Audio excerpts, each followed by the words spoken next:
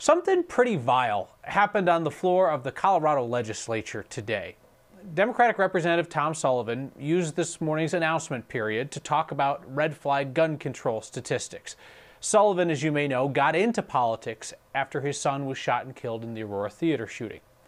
A Republican colleague then rose to suggest that Sullivan needs to get over it. I'm here to remind you daily what gun violence looks like.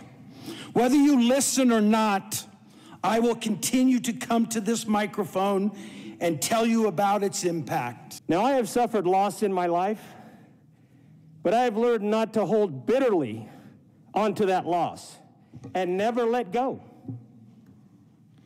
I would ask all of us to consider that as we hold on to, for whatever reason, that loss, let us not be vengeful.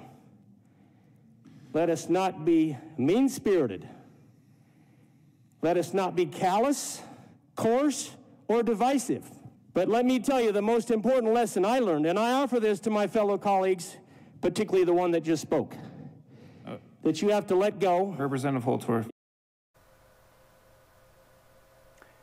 That was Republican State Representative Richard Holtorf of southeastern Colorado telling Representative Sullivan that he needed to get over the violent murder of his son.